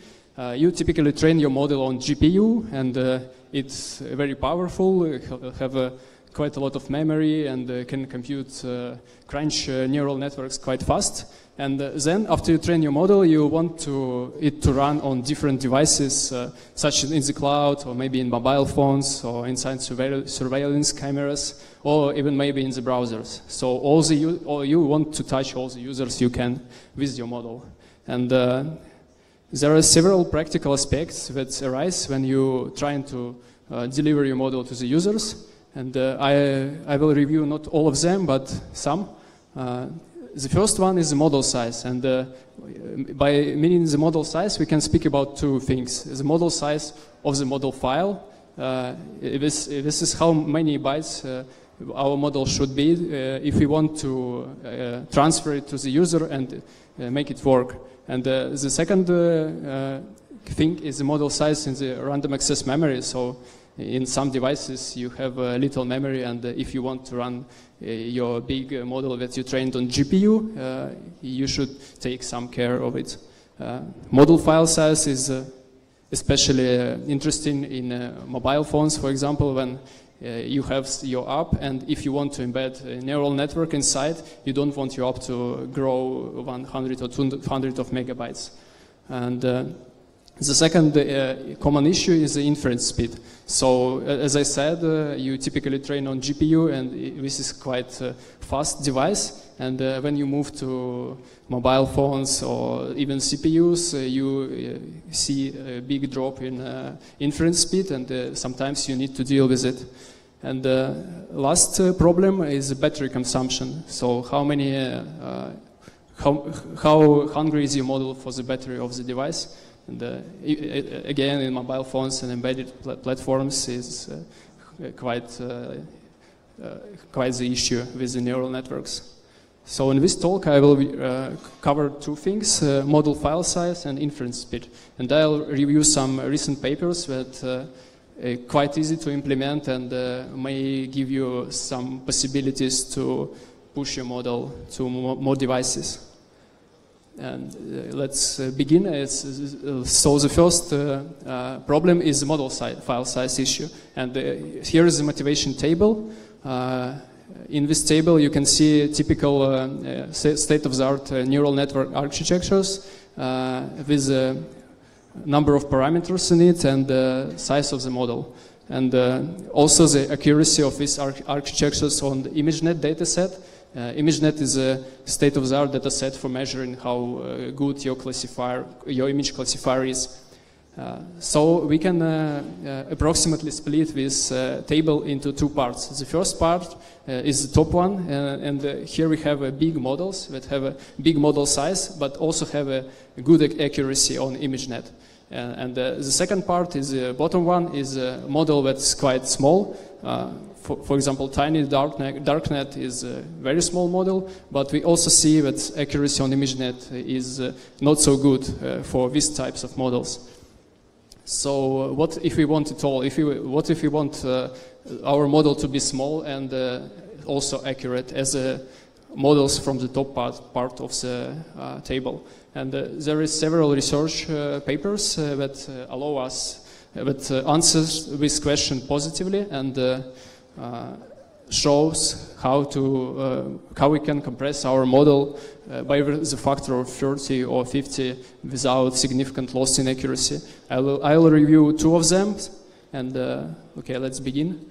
The first one is a paper from NVIDIA Stanford guys, and the idea here is quite simple. Let's try to find the weights in our neural network that is not important for the inference. So they do not influence the accuracy of the model if we delete them. Mathematically, this means that we zero them out and then use some compression algorithm that can compress sparse data, our sparse weight matrix efficiently. And the question here is what is the measure of importance of the weight? And we can measure importance of the weight, for example, using variation dropout, as Dmitry Vetrov already discussed. But here I want to review a more simple technique that also works quite well in practice.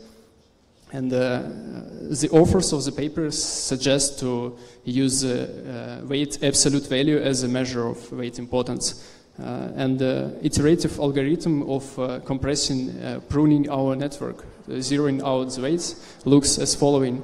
At the beginning, we have already trained model that have a good accuracy on some data set of interest, and we want to compress as much, to zero out as much weights as possible on this model. So we begin with our initial weights matrix, and then find the weights in this matrix that have the smallest absolute values and zero them out. This is shown as green weights. After this, the accuracy on our target dataset is has dropped because we modified already trained model, and we want our network to give a chance to adapt to these modifications. So we will retrain the remaining weights, the ones that we haven't zeroed out yet, and try to increase our accuracy to the previous level. And after this, we will repeat the same steps again. We will zero out weights that have the smallest value, retrain the network, and do it iteratively until we reach the desired compression rate of our network, or our accuracy is so low that we can't afford to zero out weights more. And these simple techniques give quite good compression rates already. So for typical neural network architectures, we can see like 10 times reduction in the model file size, and with a little drop in accuracy. And it's also interesting to inspect these models, compressed models, layer-wise. And if we make a visualization of how many compressed weights we have in different layers of the network, we'll see that in convolutional layers we have most of the weights that is compressed to something like 60%, and the main compression is taking part in the fully connected layers where we have a lot of weights, and we can compress them to, and we can compress 96% of these weights. So the second paper I want to review is from the same authors, and they built on the idea of the first paper by additionally adding 2 steps after pruning. And the algorithm looks as following. We start from zeroing out the weights or pruning, and as I discussed before, then we use weight quantization and Huffman encoding. I will go through these steps in detail on the following slides. So the pruning part is the same. After pruning, you get the model that has a lot of zero weights, and typically it's more than 90% of the weights of the model that are zeroed out. And then you start to quantize your network. Here, the idea and the goal is simple. We know that a lot of compression algorithms benefit from having a lot of duplicates in the data, and here we want to increase the duplication number in our weights, and we will do it by clustering the weights. We again start with the initial weights matrix and cluster the weights in the way that the similar weights are clustered together into the same cluster. Different clusters here are shown by different colors. Then we count the centroid for each cluster, and we'll replace all the weights from the cluster with its centroid. So after doing this, you can see that that's not working. You can see that we have a lot of duplicate weights in our network, and the weights from the same cluster are the same. And this is already good starting point to compress our weights matrix, because there are a lot of duplicate data, and if we run some state-of-the-art compression algorithm, we can expect good compression rates. But by doing this procedure, we have also lowered the accuracy of our model. So again, we will make network to adapt to this change by retraining it on our target data set. By fine-tuning only centroids of our clusters. And by doing this, we apply sharing restriction to the weights, so only the weights from the same cluster change simultaneously and don't diverge from the same value. This step can allow us to get to the accuracy that we had before this procedure. And after this step, we have a weight matrix with a lot of duplicate values. So the last thing we want to do with it is to run some compression algorithm to get our compressed model. And there are a lot of possibilities we can choose. But if we look at the distribution of our weights in the weight matrix, we'll see that there are a lot of weights that encounter quite frequently, and a small number of weights that we can encounter rarely. And there is a encoding algorithm called the Huffman coding that we can use here, because it assigns a small number of bits to the most frequent weights, to the most frequent values in our data, and more bits to the less frequent values. And this is a good fit for this unbalanced data distribution. And by doing so, we can, on the same models from the previous paper, we can expect additional almost 3 times gain in compression rates. So for the same models, we get 35 times and 49 times gain in compression. This is already quite okay for a lot of different devices you want to push your model in. So this was the first part. I hope that if you have some problems with the model size of your neural network, you can use these 2 simple techniques to reduce it and don't drop in accuracy. The second part is the inference speed. So the motivation table here is the following. We can compare different devices by the number of operations it can perform in 1 second. And if we compare GPU to server CPUs, desktop CPUs, or CPUs on the phones, we can see that GPU is on the top, and all other devices are quite slow comparing to your top GPU.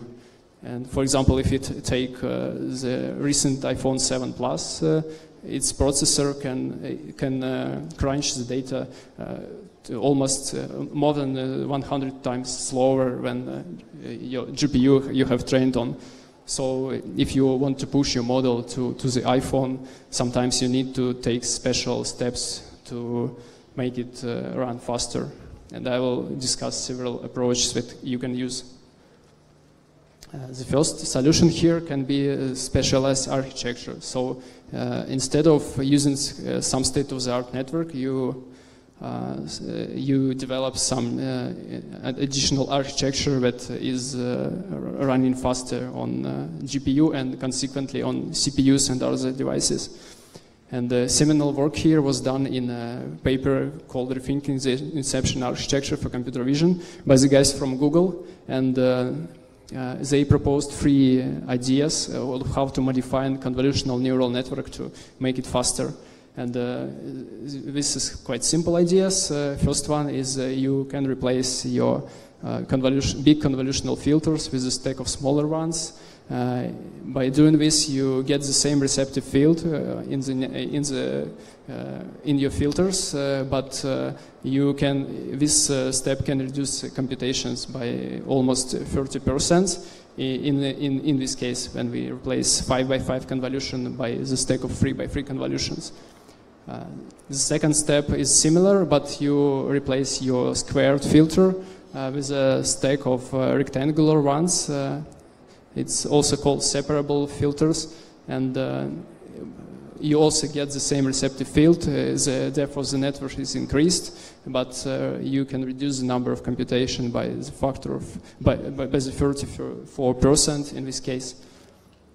And the last step that was proposed is to inject additional bottleneck layer inside our network to reduce the number of channels in your filters.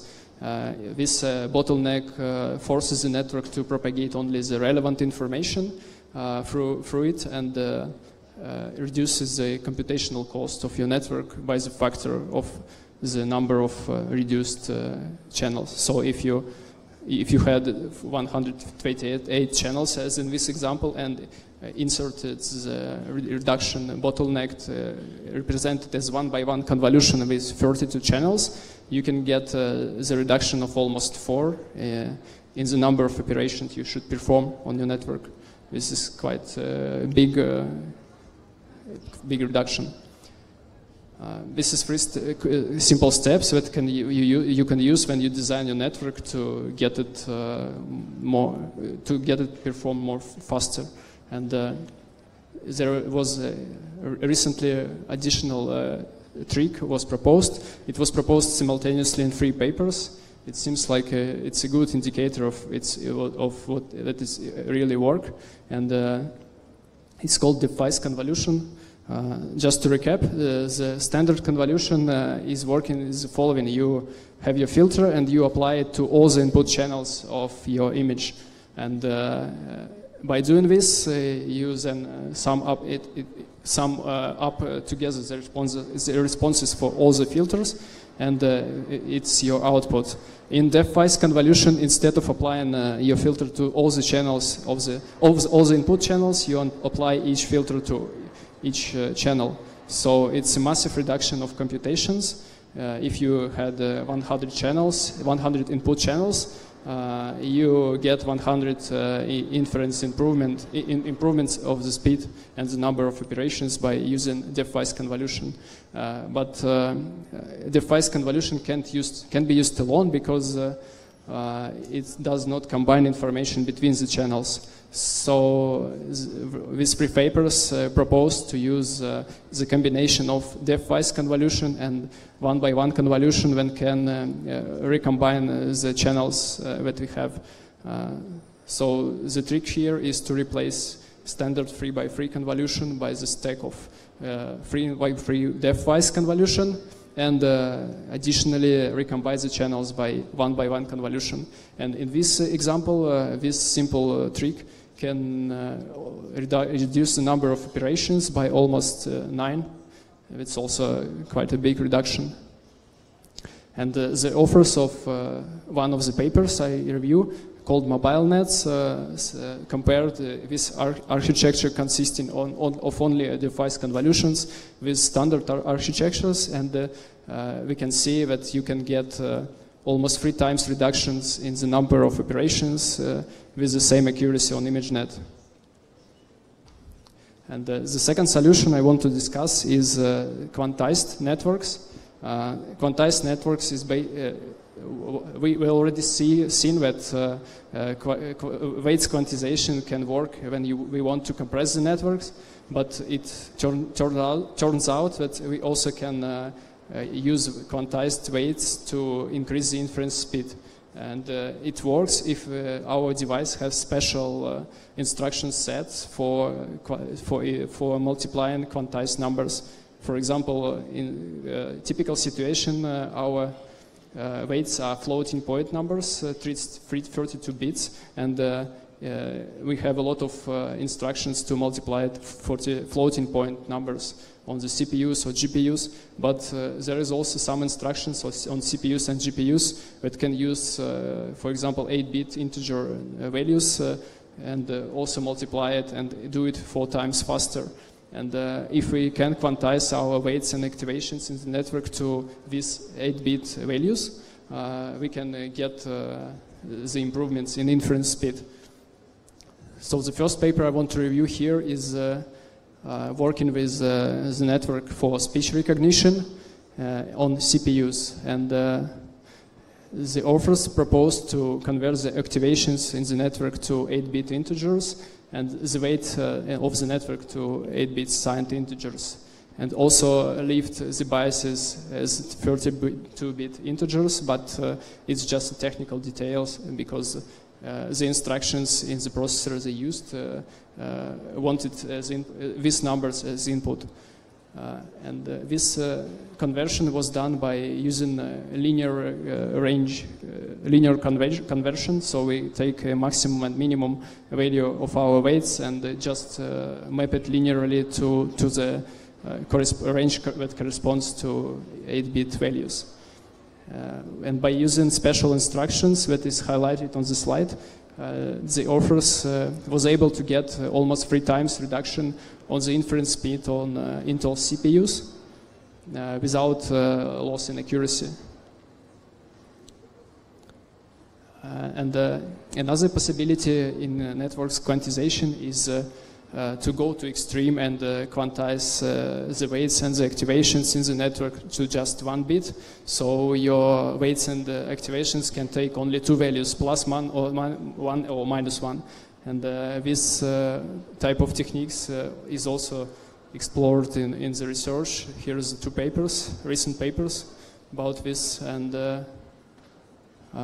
so it's like the same slide. You convert activations to +1 or -1, and also weights to +1 or -1, and use special instructions on the CPU or another processor that can multiply these bit vectors much faster than their floating point counterparts. In theory, we can get 30 times inference speed improvement by using quantized 1-bit vectors, because instead of 32 bits we use just 1, and we can multiply 32 times more values in this case. And there was a question if it's really possible on current software, on current hardware and software, and the recent paper showed that it's really possible. If you quantize your network to just 1 bit, you can use the instruction sets from SSE4 on Intel's CPU and get more than 10 times improvement in inference speed compared to floating points. There is also the same instruction, for example, on ARM processors on mobile phones. So in theory, we can also expect to get the improvements on this type of processors. And I should put the warning here. Right now, the binary neural networks the accuracy of binary neural networks is not does not match the accuracy of their floating point counterparts. Here's the difference. But the good thing is that it's the active area of research, and the accuracy is improving quite rapidly. This is improvement in just 2 years. And I also want to add that in the near future we should expect the explosion of specialized hardware for inferencing and training of neural networks, and a lot of silicon companies are working right now on the specialized chips, and this quantized and compressed network, I think they should be more relevant on this specialized hardware, because we just don't need 32 bits to represent our weights and activations in the networks. So that's the end of my talk. Thank you.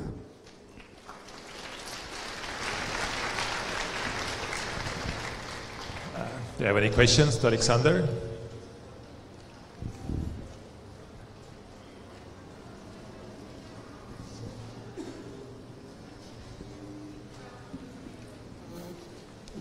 Do anyone or you or someone else consider some exporting of trained neural network into a plain C function?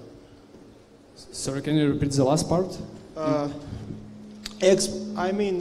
Exporting a trained neural network into a plain C function that can be compiled with a compiler into a native code, and then loaded as a dynamic module.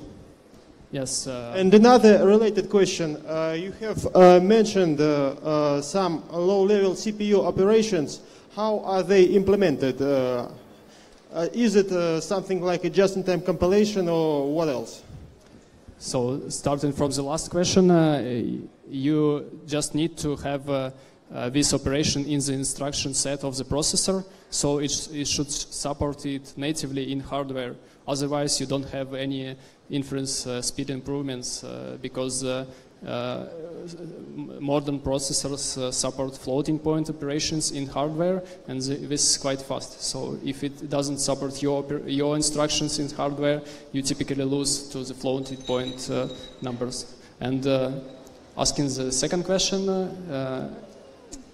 we tried to write just plain C code and hope that compiler will understand how to translate it to the optimized instructions, but it doesn't typically work, and you should write the low-level intrinsic code by your hands to get the maximum performance? Such a feature was implemented about 20 years ago in the Stuttgart Neural Network Simulator. It has implemented a function that generated a C code from his trained networks. Can you suggest, or are you aware of some modern packages or software packages that can do the same thing? Because that project is dead now. Yeah, for example, MXNet is an open source framework for training neural networks. They have a possibility to convert your neural network to just plain C code and to make it easy to port it to different devices without dependencies. So MXNet is a good choice. More questions?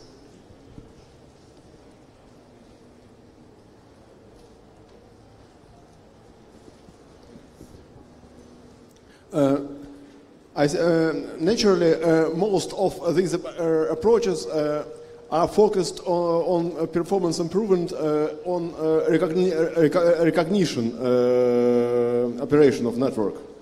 But if we are speaking about improvements or speeding of training,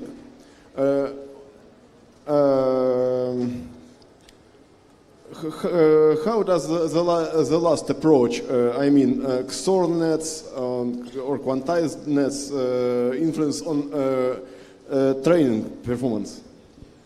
Right now it doesn't get any improvement in training, because in training you usually use floating point numbers and then just convert it, quantize it. But as I mentioned, we have special types of hardware.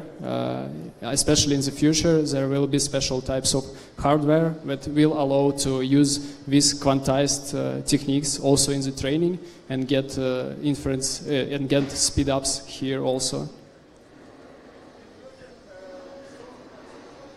Sorry.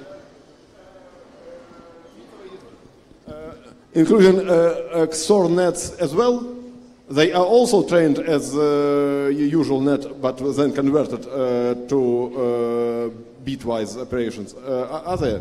I think any nets that any neural networks can benefit from it. Okay, so one last question. My question is very simple. Have you tried to use these approaches in your work? Yeah, we have tried compression, and it actually works. So it's easy to get 20 times compression without any loss in accuracy.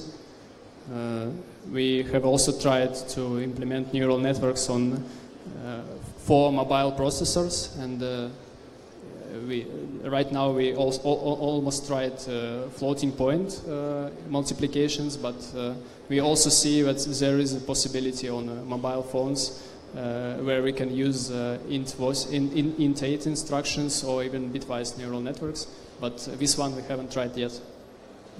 Okay, also we discussed some, in my opinion, technical approaches, but have you used in your work mathematical approaches for pruning neural networks? We use extensively this modifications to the neural network architectures that I described, and it really works. So it's quite easy. You just design your network in a way that it's more computationally efficient than standard one. And yes, this one we use a lot. Thank you.